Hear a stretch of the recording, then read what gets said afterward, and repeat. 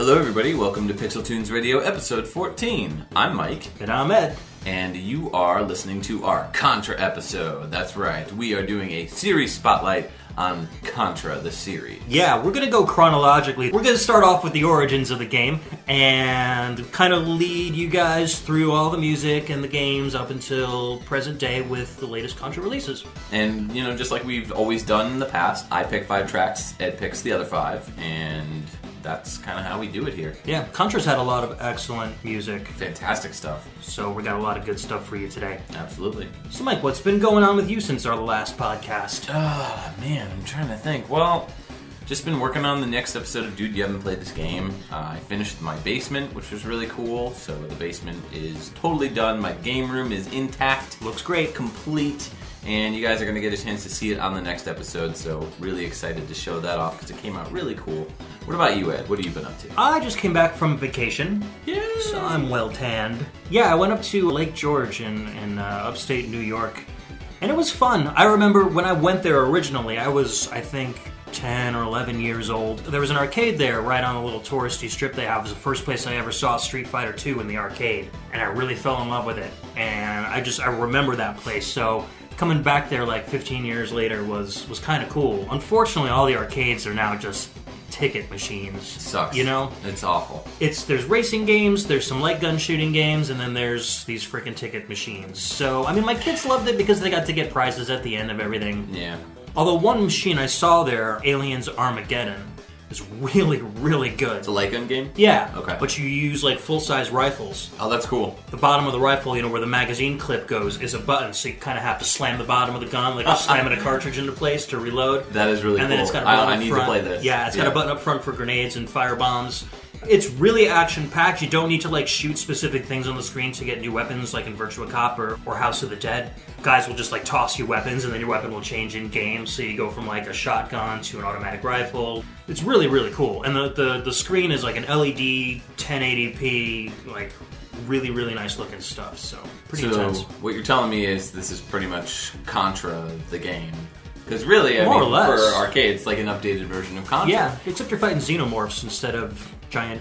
Well, yeah, that's kind of the thing about it, about the Contra series, is it's kind of an evolution of, or they steal a lot from the Aliens movies. Yeah, I mean, as far absolutely. as the xenomorphs, yeah. And Predator. Yep. You're going through the jungle and fighting aliens and stuff.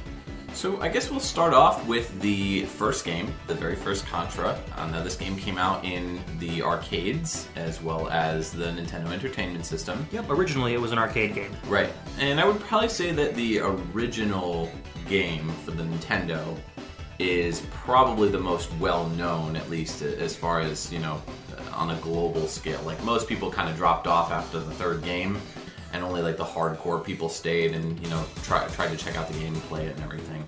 But I would say most people know about this series from the first game. Yeah, absolutely. Even though it was originally released in the arcade, it came out on the NES. Nintendo did the arcade version of the Play Choice 10, so you could fight it in the arcades there. It was on the MSX2, the Spectrum, the Amstrad, Commodore 64. There was even a DOS version of it. So whether you were in the UK, Japan, or the US, you knew about this game. Yeah. Whether it was named Contra, Probotector, or Grisor. The first one was called Grisor in Europe and Japan. Yeah. Right. Although the NES version was called Probotector in Europe. That's correct, yeah. Yeah, I guess that whole thing, because of the word Contra meant something different in Europe. It was like something that happened in the history books, actually. Yeah. In real life. Kind of prevented that name from occurring because it was so... it had just happened at that point in time, like in the 80s or something like that, or the 70s. So it was still very much, I guess, a taboo word. Whereas for us, we thought, you know, I don't even know. I mean, what do you think of when you think of the word Contra? I just think of two dudes running through the jungle, shooting spread guns at aliens. But also in Europe, they replaced all the biological characters, I guess, the humans and the aliens. Everybody turned into robots because European violence laws were a little more strict at that point, so they needed to do that in order to get a release out there. Yeah, they did the same thing with the Ninja Turtles. They were called Hero Turtles. Yeah. Ninja Turtles. Because I think ninjutsu was outlawed there, too. Yeah. Yeah. Anyways, the interesting thing about the original arcade version was that it was vertically oriented. Even though it was a side-scroller, which is weird, you know, you'd have a limited amount of space to move horizontally, but because the levels were tall, you'd be able to go up and down through the levels without having to see the screen scroll, which helped better like on the waterfall levels where you were actually jumping upwards instead of moving from side to side. Yeah. Contra 4 kind of took that as well because of the double screens Yeah. of Contra 4, which we'll get into later. So the first Contra soundtrack was actually created by Hidenori Maezawa and Kiyohiro Sada. And so they've done basically a bunch of work with Konami. Maezawa-san started with Konami, and he actually was really good with converting arcade versions of game soundtracks over to the NES sound chip. So he was kind of put in charge of that, so that was his kind of bread and butter right there. With Sada-san, he started with Konami, and then he also got a job working for Natsume. Yep. So he was going back and forth with them, and eventually he went full-time with Natsume and then left Natsume in 1993. He's done a bunch of series, he's used a bunch of different aliases as well, so it's a little harder to track his stuff. But his favorite work, according to the video game music website that we have here, is Scat for the NES. Yeah, that was a great game. Which is kind of a Contra-ish It's very similar. The music sounds very similar, Yeah. too. Both of these guys also worked on The Adventures of Bayou Billy, which is an amazing soundtrack. Bayou Billy! They've got credits like Blades of Steel, Russian Attack, Ninja Turtles, you know. So when you think of that kind of trademark Konami NES sound, that you could just kind of hear one of those soundtracks and say, oh, this is obviously a Konami game. These guys were very responsible for establishing that, really cool. kind of sound that Konami had. So the first track we're playing from the original Contra for the NES is the Energy Zone stage. I really like this song. It's really like, there's parts of it where you have these melodies that kind of not really overlap each other, but it's kind of like, it'll go like an octave higher, like just slightly, right after the note finishes playing. So it'll be like da-na-na-na-na, da-na-na-na-na. It's really cool. And then you get this kind of staccato dun-dun-dun. Yeah. Dun-dun. It's very cinematic sounding and very powerful. It makes you feel like you're running through the jungle. Like, it does. Oh, there's a monster. There's an alien. You know. I like it. Yeah. I like it. You like my rendition? I like your rendition. I always thought, because Living Colour was popular at the time and they had that Homie the Clown, yeah. I always sung, Homie don't play that, Homie don't play that. Now you can't unhear it. Yeah. Thanks for ruining this song for me. Alright, so this is Contra, the NES version, Energy Zone theme. Let's do it up.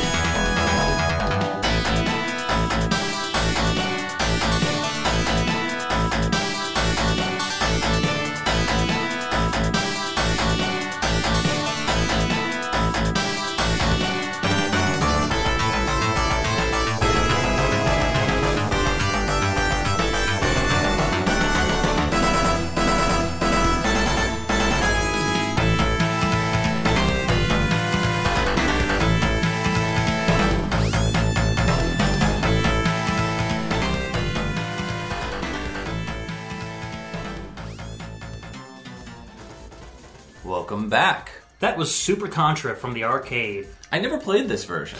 So good. Is it good? Yeah. Technology-wise, it feels like halfway between an NES and a Super Nintendo in terms of like processing power and graphics and stuff. Yeah, a lot of arcade games are like that. Yeah. And again, it's got that kind of traditional Konami arcade music with the orchestra hits and the constant hi-hats and stuff. It's good stuff. Yeah, there was a version of this track on the NES version of Super C, but I don't think it was as good as the arcade version. Oh no, this version blows it out of the water. I mean, don't get me wrong, the NES version's great, but I definitely prefer this version. This was a song called Thunder Landing, and it was composed by Kazuki Muraoka and Motoaki Furukawa.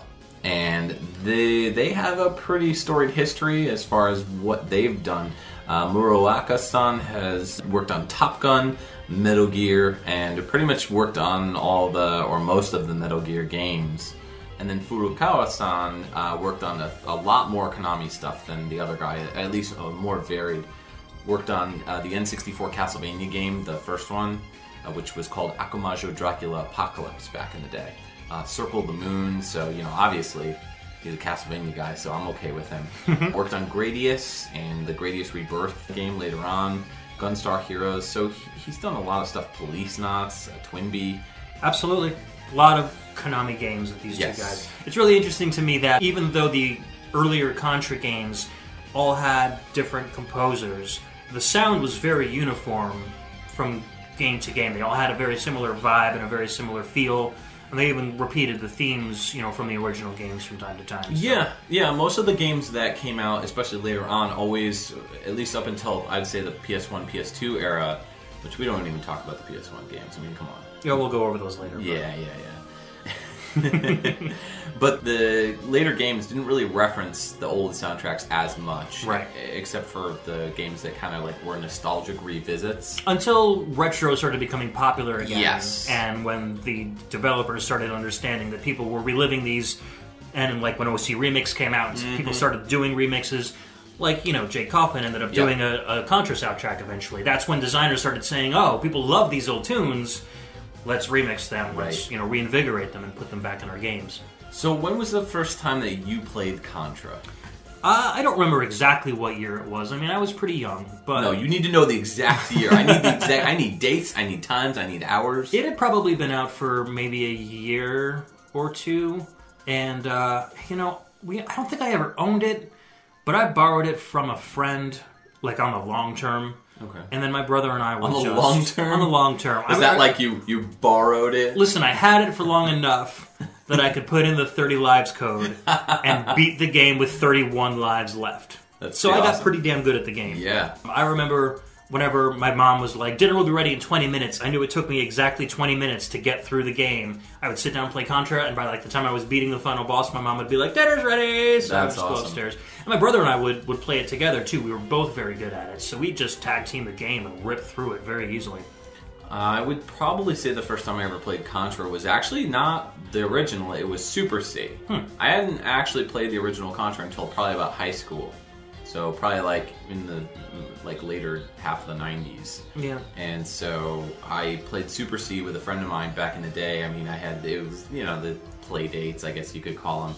So it was about, I'd say, third grade, and this guy, who I'm actually still somewhat friends with, this guy Jay, came over with Super C, and he knew I had a Nintendo and he had games, so it was one of those things I'll bring games over. So he brought Super C over, and I did so bad in it, man. I was so terrible. It wasn't until later on I would get Contra 3, and I would say I didn't really start reappreciating the series until Shattered Soldier, which I'll get into my Shattered Soldier love later on because I freaking love that game. Anyways, yeah, that was my experience with Contra. I think I rented the other Contra games like Super C and Contra Force afterwards, but never really got into them that much. Like I said, when you rent them, you only spend about 3 to 4 days with the game itself. Yeah. So I played them and I liked them, but I never owned them. I never really got that far into the games themselves. Yeah. So Contra's really the original NES Contra is really, until the Super Nintendo Contra 3 came out, that was my Contra, man. That was my Contra. I would say Contra 3 was probably the game that I spent the most time with, pre-PS2 era. Yeah. So I spent a lot of time learning that game and figuring that game out. And I really enjoyed Contra 3. I mean, it was a really solid experience. Yeah. So chronologically speaking, after Super Contra was released for the arcade and the NES, Operation C came out for the Game Boy, which was basically like the original NES game on the Game Boy. Is it different though? Like, I haven't actually played Operation C. There are minor differences. I mean, you've got to account obviously for the fact that there's no color and there's smaller memory. The music was obviously redone a little bit in stereo, slightly remixed here and there, but overall it wasn't too different from the original game itself. After Operation C, the game series kind of took a little bit of a break, really short, and ended up coming out with Contra 3, The Alien Wars, which is the game we were just talking about. God, what an awesome game. I love this game. So Contra 3 kind of brought the game series forward, and I've actually done some investigation as far as interviews with the lead, like programmers and the people who were behind the series. And what they wanted to do is they wanted to make a game where you weren't fighting like just little tiny grunt bosses, like grunt enemies. You were fighting like mini bosses all throughout each level. So there's that level where you're just like basically running through a gauntlet of much smaller major enemies, where you're just kind of climbing the chain until you get to the big baddie, and that's when you beat the level, you feel like you've accomplished something because you went from bad guy to bad guy, and each enemy is like a major threat. It's not like, a blow over grunt where you're just like 2 bullets, you're dead. And that game ideology really kind of permeated after that game came out. I mean, Treasure took that concept and ran with it because their games are like mini boss after mini boss after mini boss. And then that also got into, shmups where you'd have lots of mini bosses throughout stages because the formula worked so well. It's a lot better than running through grunt after grunt after grunt. There's a lot of variation in the patterns and stuff, and you could do more with the mini bosses. It also gave the games a much more richer and more vibrant feel, and a heavier feel too. Like, you actually felt like you were fighting for something. You didn't feel like you were just kind of going through the motions of, like in a Mega Man game, for example, where it's just like bad guy, boss. Yeah. It was huge freaking dudes that I gotta destroy with my guns. So. And I'm assuming it was more fun for the developers too, because they were able to be a little more creative instead of just designing grunts. They could get a lot of bosses, especially like with Treasure games. I mean, some of those enemy designs have got to be fun to come up with. Absolutely, freaking crazy dudes. Yeah. So, Contra 3: The Alien Wars for the Super Nintendo was composed by Hata, Masanori Adachi, Miki Higashino, and Tappy Iwase. Tappy. They've got lots of games that they've done. Yes, they have. They've done a ton of work for Konami. So, Tappy Iwase, Iwase-san has done work for Smash Brothers Brawl, Metal Gear games, Metal Gear Acid series, Metal Gear Solid 2, a lot of Metal Gear stuff. Well, he created the original Metal Gear theme that played through the first 3 Metal Gear games. Right. And then there was some issues where the original Metal Gear theme, people said it sounded a little bit too much like a song by a Russian composer. Nah. So Tappy said that it was just a coincidence, but other people didn't say it was a coincidence. So there's a little controversy behind that. So that's why they omitted that theme from Metal Gear Solid 4 and onward. Nah. So unfortunately his name got a little marred in that. That's lame. Yeah, so... But he's done, up until Metal Gear Solid 4, he did a whole bunch of different Metal Gear Solids. Almost every one of the major releases. And for some of the other composers, Miki Higashino. Higashino worked on the Suikoden series. That's actually what she's best known for. And she worked on Yi Air Kung Fu, Life Force, Teenage Mutant Ninja Turtles, Contra 3, of course, the Tournament Fighters for the Genesis. Worked with Tappy Iwase, actually, on a bunch of other stuff. Not just Contra, Morio Senki Madara 2, and some other games. So, they've all kind of worked together with each other. Masanori Adachi worked on Axelay, which Axelay is a really fantastic Great shooter. game. Great music, too. Russian Attack, Super Castlevania 4, which... love it! and of course Smash Brothers Brawl. Who hasn't, man? I want a list of composers that haven't worked on Brawl. None. Because I think the list is going to be shorter than the ones who have worked Even on like Brawl. Nobuo Uematsu worked on Of course. Brawl, yeah. Of course, man. Yeah. And so the last person, Hata, we've talked about her before. She's done work on a bunch of different games, but, you know, who hasn't? Konami. Yes. She's done Konami stuff. So anyways, let's talk about the composers. Let's get right to the music. Boss Battle. This is the track from Contra 3, The Alien Wars. Go ahead and boss battle it up. Boss, your battle. Battle your boss.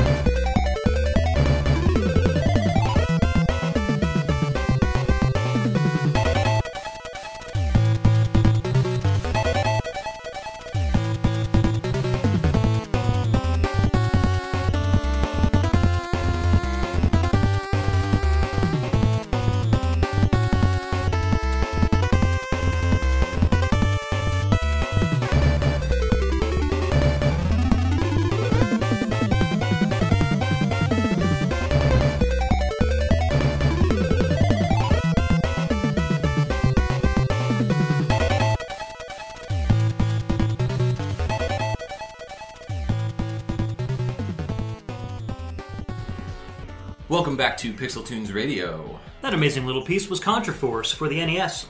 You know, everybody talks about this game like it's kind of the black sheep of the series. Well, it wasn't originally a Contra game. Right, it was Arkhound, right? Yes. Yeah, it was Arkhound originally, and then they ended up just transforming it and changing it into a Contra game and putting it out. And it actually only saw an American release. Yeah. They followed that up with Contra Adventure, too. That was never released in Japan. I'm sorry, I don't know. I don't know the Dark Ages of Contra. I don't know the Dark Ages of Contra, yeah. We'll get to that in a bit. But no, Contra Force was a decent game. It wasn't just different. It wasn't fully finished, I don't think, because there was a lot of slowdown and flicker in the game. But it was cool that you could select different characters with different abilities, which they kind of started bringing forth in later Contra games after that. But the music was really cool. Yeah, the music is really good. I like this last track that we just played, Stage 4. And so for the composers, we have Kenichi Matsubara, who is pretty much I know him from Castlevania 2. I think everybody else knows him from Castlevania 2. Yasuhiko Manno and Tomita. Right, and Tomita worked on Ninja Turtles 3, the Manhattan Project for the NES. So if you're noticing some similarities between that track and just about every song from the Manhattan Project, that's because they probably share the same composer. And Yasuhiko Mano-san worked on Teenage Mutant Ninja Turtles 2, the NES arcade port. Absolutely. So, very Turtles-esque type music. Not really Contra-ish, but still really good stuff. So what were some of your favorite Contra moments? Oh man, I would say there's two that really stand out in my mind.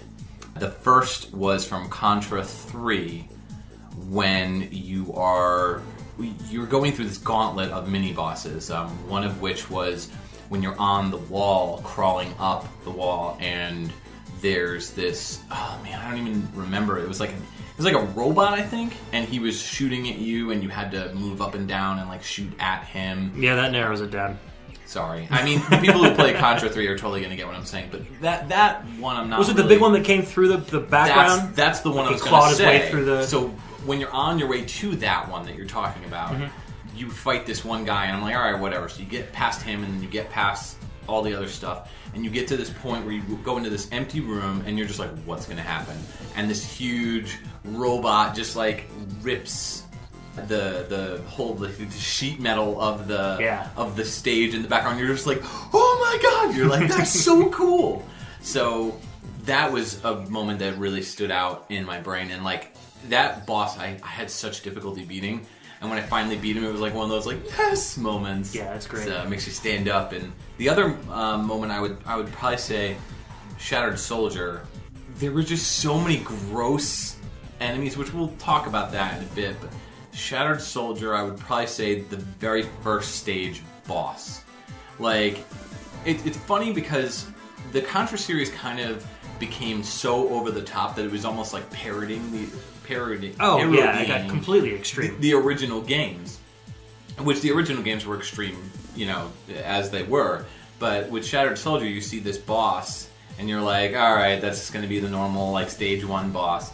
And then they're like, just kidding, and like you see this like baby, this mutated like fetus baby thing with like blood everywhere and like spitting out like all this nasty like stuff, like these little bees and stuff. Oh, just so weird. So gross and weird. I love it. It seems like that traditionally became the way where early stages in Contra games were more like technological, where you'd go into like a base made of metal and steel. And then as you went through, as you got closer to the final boss, it would start getting like more gross and alien and organic. And by the end of some of these games, the bosses are just like, who the heck even dreamed this stuff up? And what were they smoking? And what's interesting is they kind of started mixing that stuff in the earlier stages in the later games. Yeah. So you'd play like Shattered Soldier or Neo Contra, and you see these enemies getting more and more alien-ish earlier in the game. What about you? What were some of the memories that you had? I think my favorite Contra moments were more like experience-based. Okay. Like I absolutely love the first Contra game. I think, even though I'm a big fan of all the other ones, I think that still remains my favorite one, just because I love the co-op that my brother and I used to do just constantly. There's just a great childhood memory of us working in unison to get through the levels. That's and cool. Just getting so efficient at it that we could just blow through it, like I said before, and not even have to think twice about it. But I think, same as you, I really love that boss that you were talking about in Contra 3 with the alien that rips through. And then I loved all of Hardcore's. And, later on, after seeing the Treasure games that came after it, and knowing that Hardcore's was made up of, Treasure team members, just seeing a lot of that stuff that later ended up in like Gunstar Heroes and Radiant Silvergun and all that. That whole game for me, all the way through, was just mind-blowing. And it's very, very, very hard to get to the end of that game, but I eventually ended up doing it. With hardcores? With hardcores, yes. So speaking of the end of hardcores, our next track is going to be from Contra Hardcores, and it will be the ending theme. So, I'll be hearing this for the first time since I've never actually beaten Hard Corpse. I really like the dynamic of the game, though, where you can pick between multiple different characters. It gives you a chance to try out different feelings for the characters as far as like how they play. And honestly, they all do play differently. I mean, the robot's like super crazy fast, and the werewolf is more like... It's more rapid fire. Yeah, more rapid fire-ish. And then the two humans are basically the same thing. I'd say the girl is a little faster than the guy, but... yeah, and that was... Sheena, and it wasn't Bill, because Bill Reiser... This took place... This is a prequel? This was... Well, this dealt with Colonel Bahamut, right. Which later ended up coming back in Hardcore Uprising. Right. That was supposed to be like a rebirth for the series. So this actually happens 5 years after Contra 3, The Alien Wars. Oh, okay. So Bill Reiser then at that point is probably... I mean, if we're going like chronologically, timeline-wise, he was either alive and kicking or he was cryogenically frozen or whatever. Yeah. Well, it's Ray and Sheena that are the human characters. That's right, Ray. Yeah, Ray and Sheena. Sheena's the girl, Ray. Yeah. Yeah. I liked that game. It was fun. It was just so difficult. I couldn't get past, like, I think stage 3. Yeah, you really had to, like, own the game and work for weeks and weeks and weeks on end in order to finally get through it. See, I didn't even, like, play it until, like, the early 2000s because I was at a point where I was in high school and I was playing games that were coming out as they were coming out, and then I didn't start playing the older stuff until like, the early 2000s because at that point I had a laptop and I had a controller, and I would just download and emulate these games because I never owned a Genesis. So I would emulate all this Genesis stuff to try it out and see what I was missing out on as a Nintendo guy. And it was a really good game. Even today, it still holds up. Definitely. It pushes that Genesis to its limits. Definitely. And a lot of the current, like, indie retro throwback action games do throw a lot of stuff that Hardcores had into it. It was also very innovative for its time as far as the split storylines. You didn't really see a lot of that in run and gun games. Right. But Contra kind of injected this whole, if you play as this character, you can go different branching paths, kind of like what Castlevania was doing with the Dracula X and all those types of games. Yep. And Castlevania 3. So this was composed by our favorites, Akira Yamaoka, Hiroshi Kobayashi, and Michiru Yamane. We've pretty much discussed them. I think in my Ed's Picks episode where we did another track, we did Jurassic Dope from Contra Hardcores. So this is called Hardcores Blues. It is the ending theme. It's a really cool bluesy track with some great percussion. And not a lot of people have heard it because not a lot of people could beat this freaking game. Me included. So you can sit there and listen to this song and pat yourself on the back for pretending that you've gotten through. You did it, guys. Hardcore. You did it. Congratulations. Congratulations. You're a winner.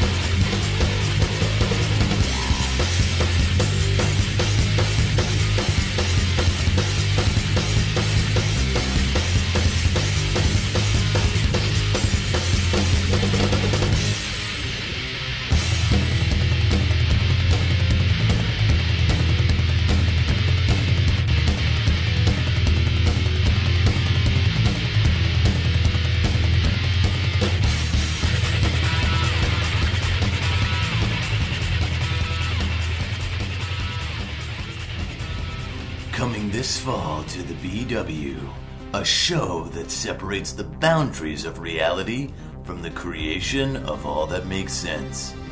Days of Our 30 Lives Code, a Contra experience. Meet Bill Reiser.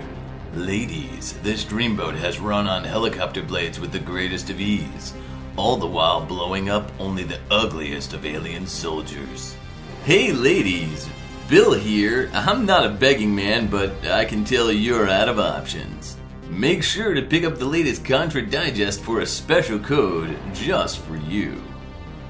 And his one-time partner, now traitorous villain, the always angry, always steamy Lance Bean. A man who would stop at nothing to win your hearts so he can feed it to the alien queen. Mysterious as he is good-looking, this charmer will woo your soul with a spread shot from hell. Don't ask me about my past. It's not important. What is important here is that you join my terrorist group, the Blood Falcons. Don't make me ask twice, sugar. And finally, the woman they both yearn for, Lucia, a female bioroid super soldier who saved Bill, but deep down wants to be as evil as Lance. Armed to the teeth and still looking sexy, she's ready for combat against her heart. Oh, Billy, come back to me, will you? I'm tired of fighting deformed, bleeding baby fetuses that pick up bugs and giant grinding machine thieves. There's no time for that, Lucia. We need to ride flying missiles to our destination as they spin uncontrollably, while we attempt to destroy deadly robot whales without losing our lunch. You fool! Lance, what are you doing here? Why, Bill, I do believe you should ask your sexy partner, Lucia, the same question. I'm sorry it had to end this way, Billy, but deep down I want to be bad and Lance is going to be with me forever. Stop, Lucia! You don't know what you're doing. Think of all the brutally ugly monsters and aliens we've killed. I already have. Eat dirt, Riser! Will Bill survive his recently betraying lover and fellow alien stomper Lucia and take out Lance? Who will Lucia end up with? Find out on Days of Our 30 Lives Code, a Contra experience. Coming soon to daytime television on the BW, right after As the Katamari Turns. Check local listings for save states. Welcome back. That was Contra, Shattered Soldier. God, what a song. Oh, love it. Absolutely friggin' adore this soundtrack. This is one of the first soundtracks I ever actually sought out and bought. Yeah. But I'll talk more about my experience. Let's kind of go back to the whole chronological order of Contra. Right, so we're, like I said, we're going through chronologically from the inception of the whole Contra series up until current day. So, even though that was from Contra Shattered Soldier, between Contra Hardcores and Shattered Soldier, they released 2 games, I guess you could call them. I guess, sort of. So there was Contra Legacy of War and Contra Adventure. Or is it C, the Contra Adventure? No, it's just Contra Adventure. Okay. There was a C around it, but it was Yeah. never part of the actual title. Right. Not that anybody cares. No. So both of these games were produced by Appaloosa Interactive, which was an American game development company. I don't know why they gave Contra to the Americans. I have a theory. I do have a theory. Impart upon me your theory, sir. Yes. I'm thinking that the Contra games probably sold a lot better in America and were probably better known in America than in Japan. I don't think that Japan didn't like Contra. I think they did. And in fact, I've read interviews with the producer of all the really good Contra games, let's just say. And he has actually said that, you know, these games in Japan, like the interviewer asked, well, what is Contra, like how is Contra portrayed or viewed in terms of popularity as it is in America? And he was like, yeah, it's about the same, you know, as it is in America. So I don't necessarily think that Japan hated Contra. It's not like with Japan's hatred of Metroid. So I think they're fans of it, but at the same time, I think the American audience, the games were built for, because they relied on a very heavy influence from military-based like sci-fi movies and stuff like that, and action movies like, you know, Arnold Schwarzenegger type flicks. Right, which were American movies. Right. And so I think they took a lot of inspiration from that stuff. So bearing that in mind, I think the series was more popular, was more well-known in America. So I'm thinking that what happened was with Legacy of War and Contra Adventure, they were like, all right, we're going to outsource this. It'll be cheaper than doing it in-house, which that always boggles my mind. Like, let's give somebody else a try at this. And they did, and it failed. It didn't work out, and that's when they kind of pulled the license back.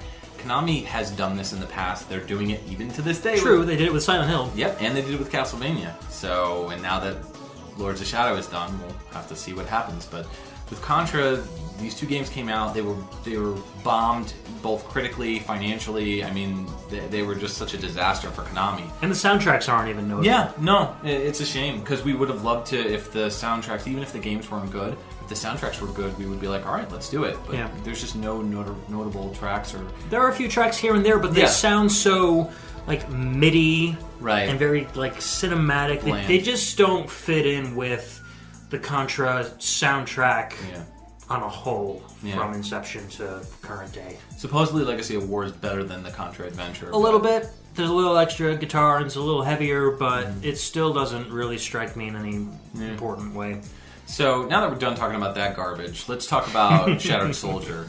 So the license came back to Konami. They pulled the ability for other developers like this Appaloosa to create games with the Contra name on them. So Shattered Soldier came back to Konami. They wanted to create a game that was throwback, but was also like an advancement, that they can do things that they could never do on any other system prior. Smart move, Japan. Exactly. And so they came out with Contra Shattered Soldier. It's such a brutally hard game. And they added in this like percentage counter so you could see, based on the amount of enemies that you kill, how high of a percentage you can get. And like trying to do that without the 30 lives code, forget it, man. This is such it.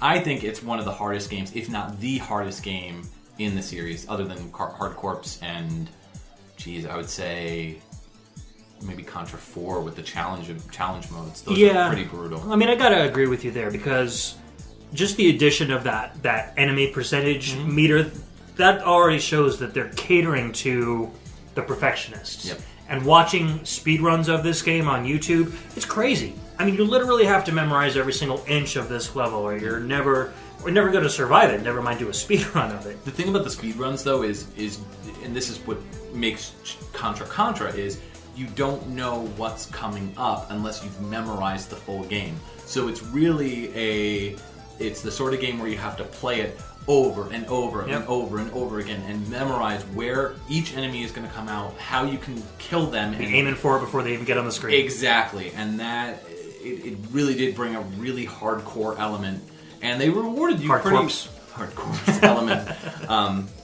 They really did reward you very well for doing an excellent job in the game. Like everything was based on like rankings, like A, B, C, S, or whatever. And if you got S ranking, and you beat the game with S ranking, I think you can unlock a secret video. I never could do it, but they took Bill Reiser, who is one of the main characters in the game, and you end up fighting Rocket Knight, Sparkster, from the Sparkster game. It's a really cool little like nod to other Konami games and be like, oh, you remember Sparkster? So that's like the last thing that Sparkster appeared in, other than that new Rocket Knight game that came out that was not that well received. That's pretty cool. Yeah, it's pretty neat. You should look. Everybody who's listening, check it out.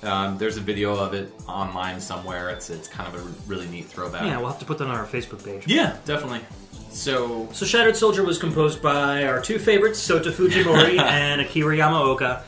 This particular track that we just played was Akira Yamaoka. You can kind of tell who composed what because Yamaoka's tracks, and I think we discussed this last time we played from Shattered Soldier. The more metal, this is like almost techno metal tracks were the Akira Yamaoka tracks. And the ones that are normally straight up techno dance tracks were primarily composed by Sota Fujimori. Yeah. So the next game we're going to play from is Neo Contra, which was written solely by Fujimori-san, and it's entirely techno. Absolutely. And entirely awesome. It's really good stuff. To add to the thing about Akira Yamaoka and this Hell Drive track that we listened to, that was the Shattered Soldier track called Hell Drive. I don't know about anybody else, but to our viewers, or listeners, or I guess both, do you guys feel like there's a very, like, for Metalhead specifically, Machine Head this track sounds unbelievably like Machine Head at points, especially when they're pulling the strings on the guitar to make that sound effect. Really neat stuff. So Yeah. I feel like there was a lot of influence from heavy metal bands at that time that were out for the soundtrack. It reminds me a lot of Static X, too. Yeah, Static X, yeah, that's also true. So, and then with this Contra track, it's kind of like the complete opposite. I mean, you've got these dance tracks, which were also somewhat featured in Shattered Soldier, but with Contra, the song we're going to play is called Helicarrier? Helicarrier. Helicarrier. It's a helicopter and a carrier. It's a helicarrier. Helicarrier. Yeah. And this track is pretty much right out of Dance Dance Revolution, which Sota Fujimori worked on a lot of Dance Dance Revolution tracks, so you'll be able to kind of hear the influence and hear. Actually, there's a really interesting story about Contra and DDR as far as how they got mixed in. There's a mix of a song, which I'll post on our Facebook page. It's a mix of this song called Midnight Blaze, and they take a song that we've played actually in the past on a previous episode. I believe it was the episode 6, the Beyond Chiptune. Beyond Chiptune. Yeah, that song, they mixed it in with this Midnight Blaze track, and so you get the lyrics from Midnight Blaze, but you get the music from Shattered Soldier. And it's like, and it's the Battle Train track, and they do that in Neo Contra as well, but without lyrics or vocals. So when you should really check out our Facebook page so you can see when we post this, because it's really cool stuff. And I'm sure we'll talk about it more on Facebook. So get to signing up on Facebook, guys. Come on now. Totally. Also, since you were talking about mixing music and stuff, the theme song from Neo Contra with that very chuggy guitar line, that was directly taken from a band called ChemLab. Oh, really? On their album called Eastside Militia, which was actually one of my favorite bands before this game came out, and I'm listening to the video intro, and I'm like, I know this song. Wait a second. I don't know if there was any credit given to the actual band or not, but the way they mix the music together is really, really cool. I did not know that. That's interesting. Yeah, so check that out if you ever see it. I'm sure it's on YouTube. We can post a link to it, too. I'll do a little comparison. Man, you guys are getting treats. It's crazy. Facebook treats. Facebook They're like in the shape of like little Facebook little icons. thumbs up. Yeah, little thumbs up. Yeah. Like little dog bone treats. Alright, so what's this one called again? This one's called Helicarrier from Neo Contra for the PS2. Get your dancing shoes on, boys and girls.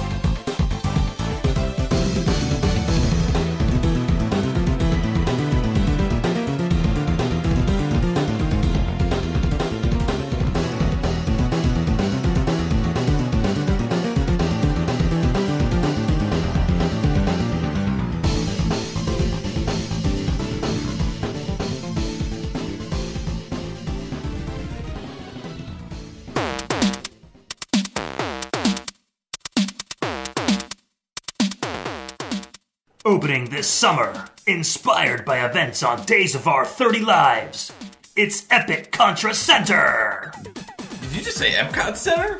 That's already been done already. No, you idiot. This ain't your kid's Disney theme park. Featuring some of the most terrifying, death-defying rides this side of a random South American island, Epic Contra Center will keep you coming back for more. Okay, tell me more. Do bumper cars outfitted with spikes and flamethrowers turn you on? Yeah. Does the concept of leaping from roller coaster car to roller coaster car as each one plummets into an endless chasm get your heart pumping? Hell yeah! How does a machine gun with mysteriously unlimited amounts of ammo sound? Oh my god. I don't even. Does the ability to be genetically modified into a leaping lizard or sunglass-wearing wolfman with chain guns for hands whet your appetite? Not so much. Well, okay. That's understandable. But still, Epic Contra Center is located on an island formerly occupied by Red Falcon, so international safety rules don't apply. The danger is real. The thrills are real. The possibility of you crapping your pants is definitely real. Wow, amazing! How do I buy tickets? Simply sign over your estate to Contra Entertainment Industries, and we'll send a helicopter your way. Just grab on and enjoy the ride. Epic Contra Center, the last summer destination you'll ever need. Alright, Ed, welcome us back. I always welcome us back. Welcome back, everybody. That was a little too Mr. Rogers. Was it? Yeah. Alright, hey guys, welcome back. That was from Contra 4. That is the waterfall track that was originally composed by the Contra NES composer. We already talked about Hidenori Maezawa and Kiyohiro Sada. So that was their original composers. This version was composed by Jake Kaufman. I gotta say, he blew it out of the water for me, but that's Jake Kaufman. I think the developers brought this game way forward in the industry. Definitely, yeah. They definitely went way forward and advanced things. So obviously the game was developed by Way Forward Technologies. This is one of the rare exceptions where outsourcing a game to the right company is the right way to go about honoring the game. Because this was the 20th anniversary release of a Contra game, and so they wanted to do it in style. The game is fantastic, really well done, one of the best Contras that they released, probably since Shattered Soldier. I mean, Neo Contra was good too. But it wasn't, because it was only like top down, yeah, it didn't feel like a real Contra. A lot of people say that. It still has the feel of it. The biggest thing that I remember reading in the interview on the Contra 4 game, there's like, you can unlock interviews and like all sorts of stuff. The interview that they made with one of the directors, basically like the series guy who leads it, kind of like Iga. Yep. Like Koji Igarashi for Castlevania, but in this case, I can't remember his name. But he talked a little bit about Contra and Contra 4 and the development of the series. I think the fact that Konami gave it a numerical title, saying this is Contra 4 when there hasn't been a numerical Contra since the Super Nintendo game, means that Konami knew they had a really good title and a hit on their hands. And they were like, we're going to bless this with like the continuation of the canonical story that Contra follows. Yeah, they wanted to make it so that we're going to release a game that is going to be not only a throwback but also a celebration of the series, which is really cool.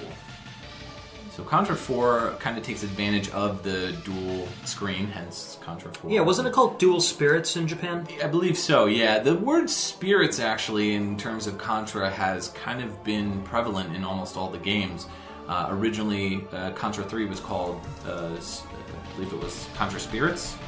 And then they were going to originally make a Contra game for the N64 that got canceled, or it was scheduled to be created, and that was called, I think, Contra Spirits 64. So, God, can you imagine what a Contra N64 game would have been like? I honestly, I think about it and I get goosebumps because I feel like Konami would have held it in-house and they would have blown it out the water. Oh, again. See, I had the opposite opinion. Oh, really? I thought it would have been. Just looking at what they did around that era with the PlayStation and Saturn games. Castlevania too. Yeah, I just thought that, and I was never a big fan of the N64's technological, I don't know, for Contra you need, I think, really detailed, crisp graphics. And the N64 just couldn't.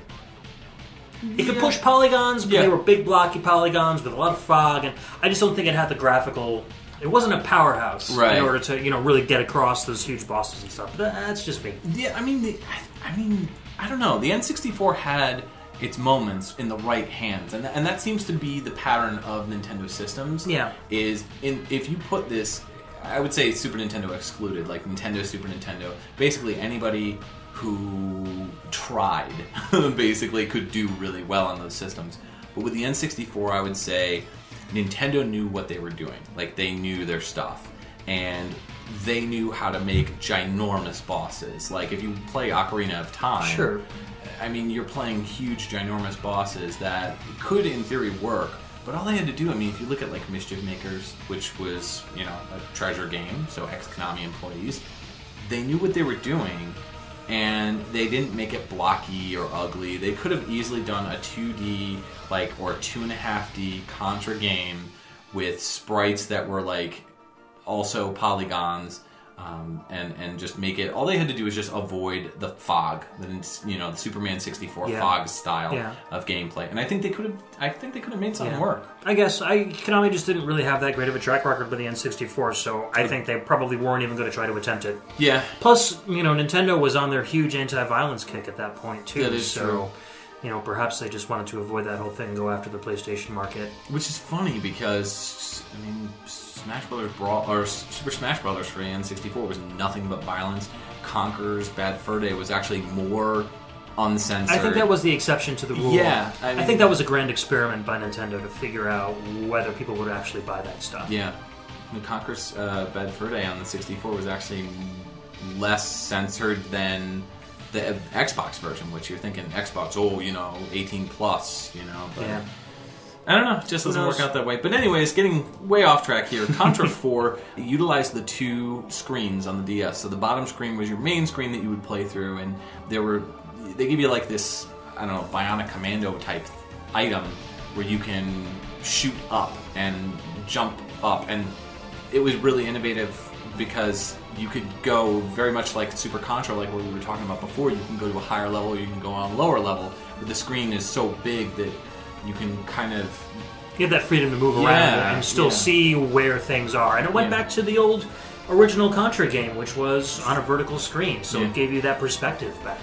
That's the thing, though, with the Contra games, or really just any game that I think these early Japanese developers have created. When you look and see what they've done with the series, with Way Forward did, it was the right direction to go in to have this split-screen adventure. And even though it was on a handheld, it still played like a regular console game. Whereas if you play other games, they're more like, oh, well, this is, the portable version of it, and it was a lot worse, or wasn't as good, or you would rather just play it on the console. Yeah. This is right around the time when people started playing handhelds because the actual experience that we were going to be going with is going to be a lot more enjoyable and is comparable to, for example, most of the 3DS games that are coming out now are games that we would have played 10 to 15, 20 years ago, and it feels right. It feels like I can sit down and play this on this huge, ginormous 3DS XL screen and have a ton of fun. Yeah. Plus, at this point, around where the DS was, retro started coming back in style again. True. So these throwbacks, especially, stuff put out by Way Forward, they knew that throwbacks to the original stuff would be more appreciated by their audiences, and they were able to put more money behind it and make it a more quality title. Which kind of brings us to Contra Rebirth, our next title. So this was a WiiWare game, and I don't know, I usually shrug WiiWare off because I've played a lot of WiiWare games, and the majority of them were just utter crap. A lot of them are really terrible, but Konami actually... And I really wish Konami would still make games for Nintendo consoles and handhelds, because they really haven't put out much lately, which we'll get into before we close out. But with Contra Rebirth for WiiWare, they took 3 series. So they took Gradius, Contra, and Castlevania, and they made basically these throwback titles that were all original, all brand new. Rebirths. But they were rebirths.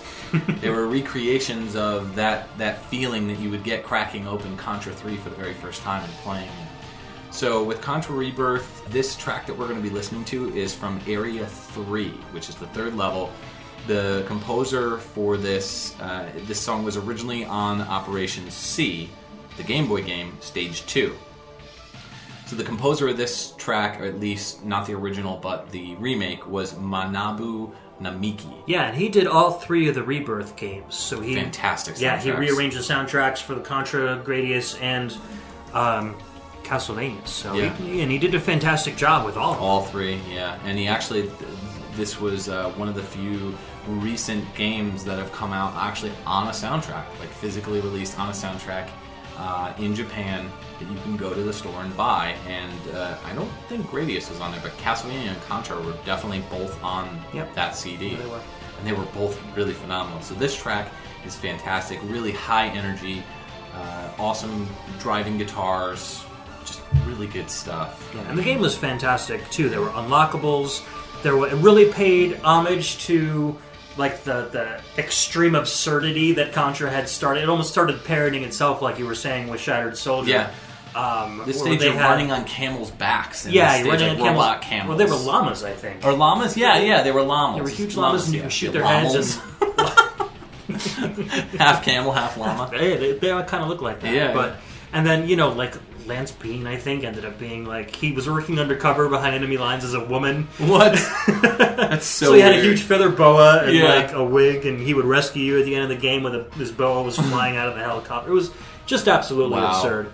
And it's a really, really fun game to play. So if you don't pay too much attention to WiiWare and you have a Wii, spend the or even the $10 Wii U. or whatever and definitely grab this one because it's a lot of fun. It's really good. So we're going to go ahead and listen to this track, Area 3, Contra Rebirth, originally from Operation C. Check this track out.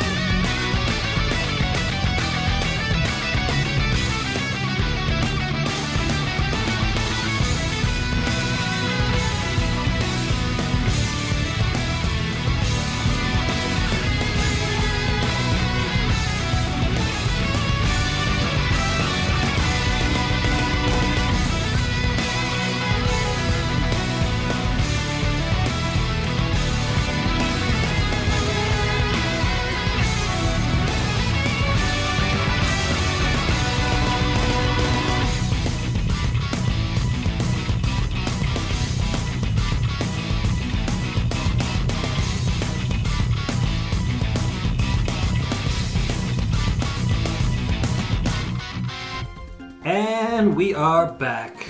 That was Hardcore Uprising. Hard Corpse Uprising. Why? I really dig this track. I love the piano behind the drums at the beginning.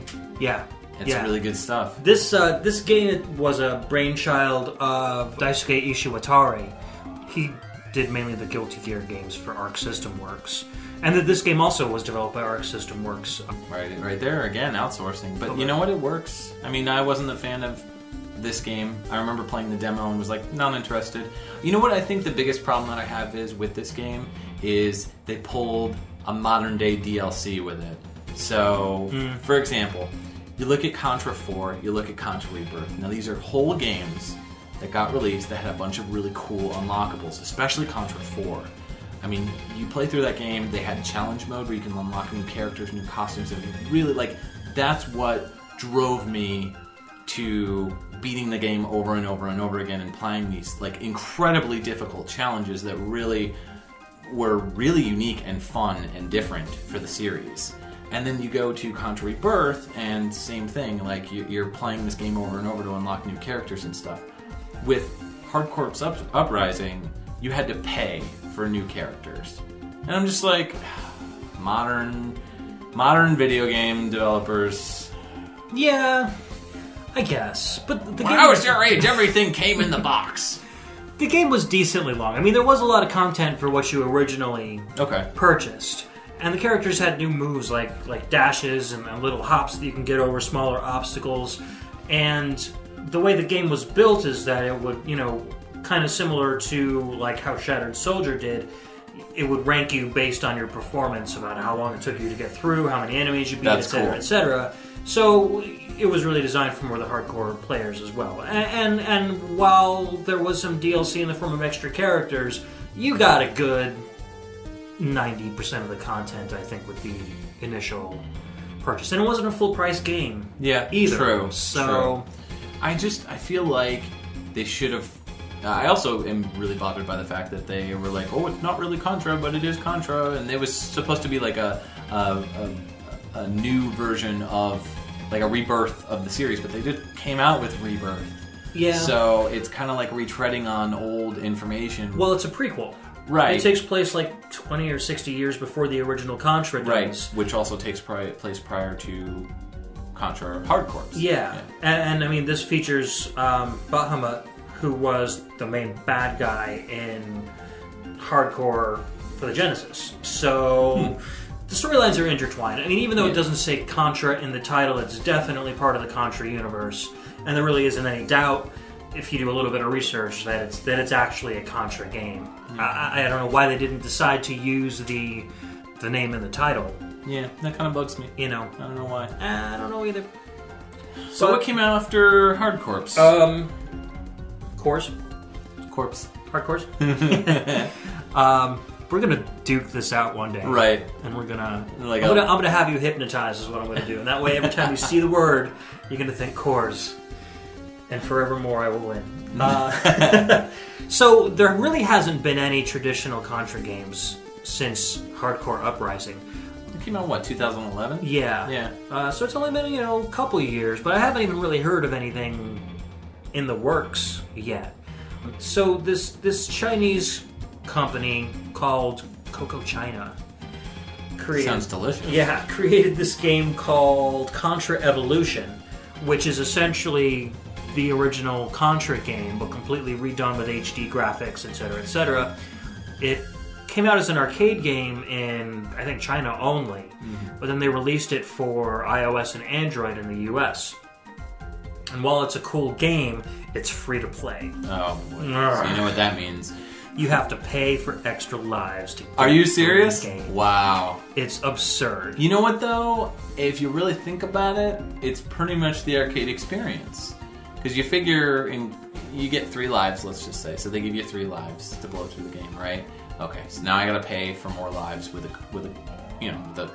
quarters or whatever. So it's pretty much the same thing. The thing that kind of bugs me about something like that is it makes it less about the experience and more about stopping what you're doing and everything that you would normally do in an arcade environment is a lot quicker. Mom, I need more quarters. Yeah. Boom, you got them, you put them in the machine.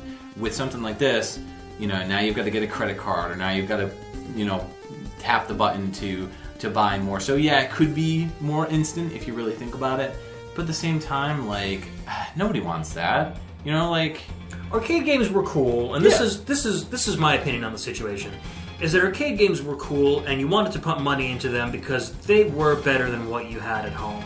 And it was an experience you were willing to throw quarters into because you had, Street Fighter II cabinet, but you didn't have it at home, or if you did, it was an inferior version on the Super Nintendo. With this, it's like, okay, there are better games than this elsewhere, and you're playing this on a handheld, not on a console. Yeah. And you're expected to pay more money into it every single time you want. It's not an arcade cabinet. It doesn't have that kind of feeling to it.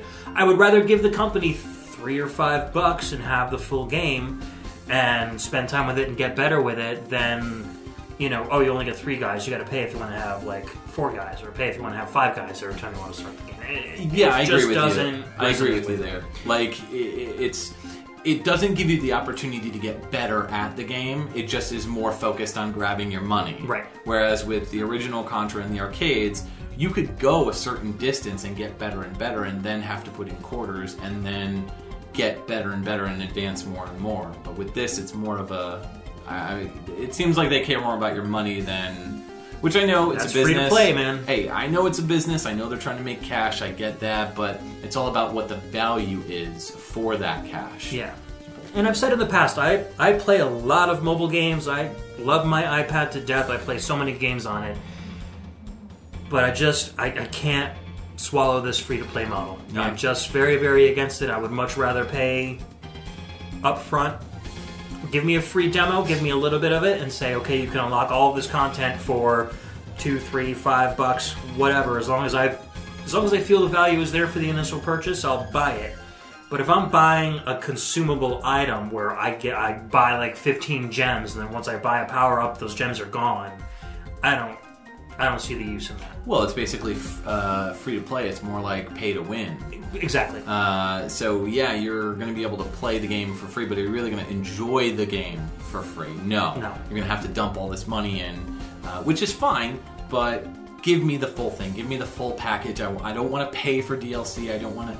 DLC has lost its point as far as what the point of it is. And I know we're getting really off track, but this is important that we should address it, because if you're going to go with a game that's based on an arcade experience like Contra, you gotta leave it with that experience. You can't transform that experience into something that's going to be negative and devalue the product. You can't make it impossible unless you pay more. Correct, right. If you're going to make a game that is brutally difficult, you cannot make it so that all I'm doing is paying more than playing, because that's what it's going to turn into, unfortunately, and that's where the series is going to be headed to.